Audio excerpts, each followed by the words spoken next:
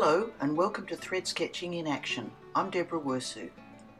Sometimes I get a bit stuck for ideas with these little cameo demonstrations, and I've learned that the best way to get out of this empty-headed situation is to experiment.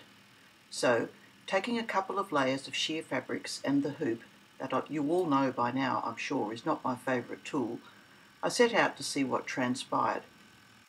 The hoop was necessary for stability as the fabric is thin and flimsy.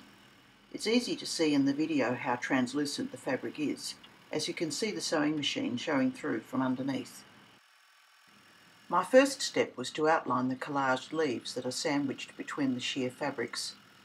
This secures everything in position and creates an even tension across the fabric. Then I began building up the background.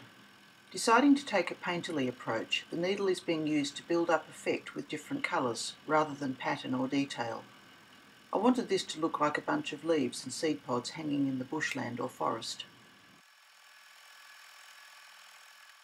Free motion zigzag is used almost exclusively throughout this sample. It's a wonderful stitch for filling areas quickly and creating the sketchy look that I find quite appealing in a work like this.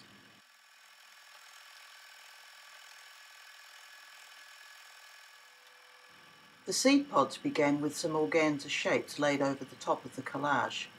I like the way the background shows through a little here and there. Once again, several different thread colours are used to add shape and texture to the pods. Eucalypt pods often have a rough surface, which I'm trying to emulate here.